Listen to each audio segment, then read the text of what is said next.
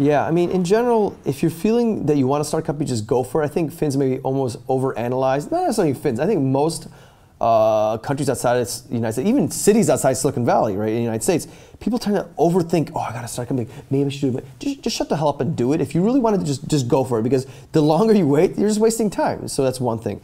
Two, I find in a lot of international, like, entrepreneurship kind of communities, people don't help each other out enough, right? Like they have their own company, they're all focusing on everything, but like they have to realize, like, if one company does well, it's not your company, everybody does well, right? So let's say here, Rovio and Supercell have done really well. So that's brought a lot of attention to Finland. That's a great thing. You guys should be applauding. Those guys are doing awesome, because if there's more attention, that means more money or more good people are coming into your country, right? So if you're some lowly 2-person startup, the fact that, you know, Rovio or Supercell have done really well, that means that you might bump into a person, right? Well, one thing I've been seeing in like Finland and Estonia and Sweden is like they're smaller countries, but somehow people have been railing around the idea of entrepreneurship, especially in Finland and Estonia. I think people are like really behind it. Young students are getting behind it. Even sometimes the governments are thinking about it, which is really great.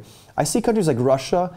They're big and they're dispersed, and there's almost too much money there from other resources that people could go after, right? It's almost a distraction. So like, I think almost like the small size of the countries has actually been helping it out. Sweden's been doing okay, but I think Finland's a little bit ahead. I think Estonia is a little bit ahead of Sweden as well too. I mean, there's a couple big companies in Sweden, but in general, I don't think it's as talked about. And kind of having a more traditional career route or going to a big bank is still very common in Sweden. But here in Finland, I feel that it's talked about more, that's actually a more accepted thing. Like, hey, being an entrepreneur is kind of cool, right?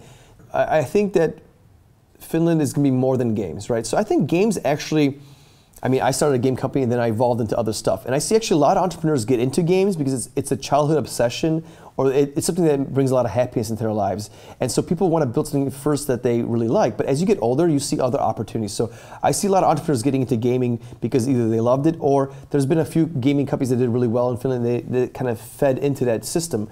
But as some of these guys and girls graduate, or they put their time into their game company, they move on to other things, right? And so I'm seeing more and more startups popping out that are non-game related.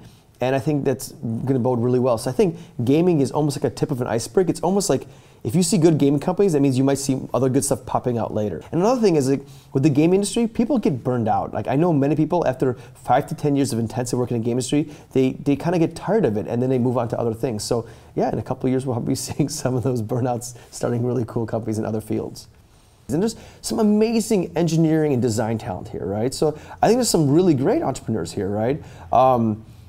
Yeah, for me, like, I think they're just as good as anywhere else in the world, but sometimes they're a little bit either shy, or they don't necessarily go out there and, like, spread their idea enough, or sometimes there's just a lack of funding resources for them in the past, right? But in general, I think the Finnish startup seems pretty solid, and I think there's a lot of good potential. And, well, there's a lot of things already happening that are doing pretty well, especially for a country of 5 million people. I think punching above its weight, I would say. So yeah. Yeah, traditional businesses are going to be screwed going forward. They're going to have to touch computers everywhere. You have to optimize things.